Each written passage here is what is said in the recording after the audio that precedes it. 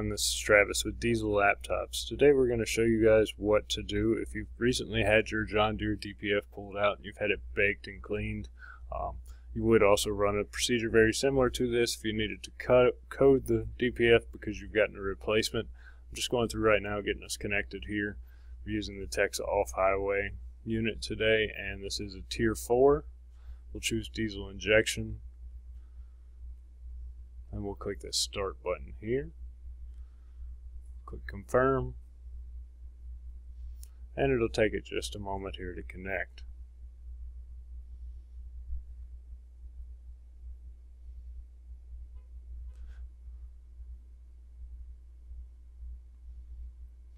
Alright guys, the ignition is on, and we're just going to kind of go through a brief overview of the tool too as well while we're here.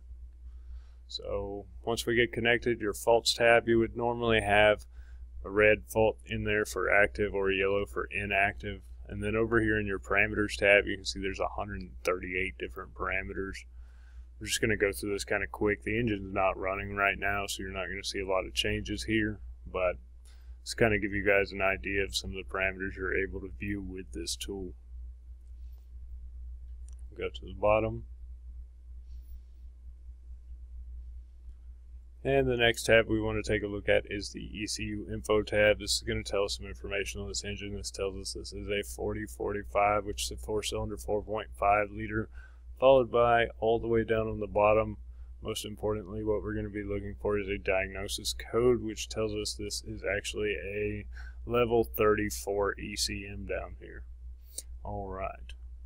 Next tab we'll go into will be our activations tab.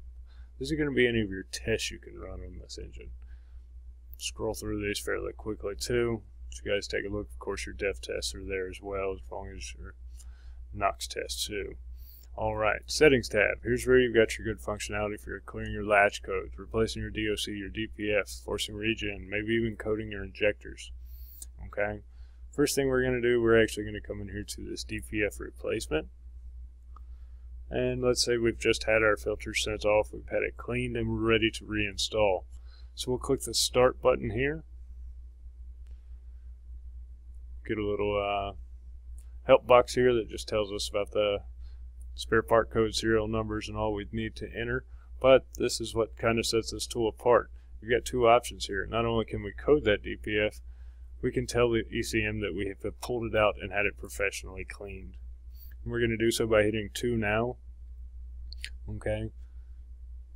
At this point, it's going to ask us to hit confirm, and we'll actually just let it sit here for just a few minutes. We're not going to do that for the video. We're going to kind of cut on through, so we're not waiting, but it's as simple as that to go in here and run that calibration. Alright. Well, while we're in here, we'll go back. I'm going to crank it up real quick, let you guys see the parameters so you guys can see these things changing. And I also want to show you this dashboard feature down here as well once we get to the top. Okay.